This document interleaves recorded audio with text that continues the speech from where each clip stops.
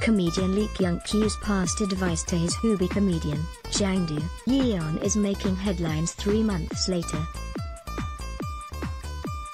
Back in January, comedian Jang Yeon featured as a guest on Lee Kyung Kyu's Kakao TV show, Kyung Kyu.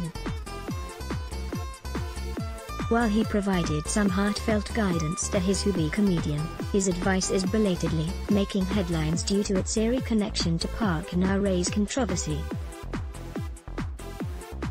Previously, Park Na-rae became the center of heavy backlash when she made crude sexual jokes and gestures while on a broadcast. The scrutiny eventually led to the show's cancellation and a time of self-reflection by the comedian. The January episode of Kyung Kyu began with Lee Kyung Kyu asking Jang Yeon a question about her place in comedy and her comedic character.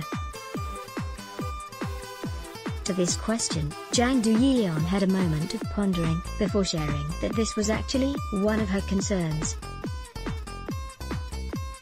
The comedian further shared why the topic of comedic characters worries her so. She then brings up numerous different comedians, including Park Na-rae and their R-rated jokes as an example. To her concerns, Lee Kyung Kyu decided to step in and help her figure out her character. The veteran comedian then shared some heartfelt advice with his hubby. He revealed that he believes she is the type of comedian that can have a good and natural conversation with people.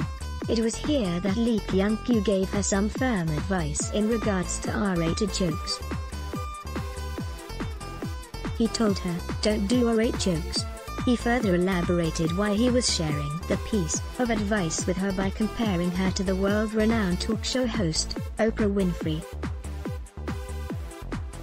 Lee Kyung Kyu concluded his advice by sharing with Jang Yeon why he believes she'll be like Oprah and what she can do to achieve it.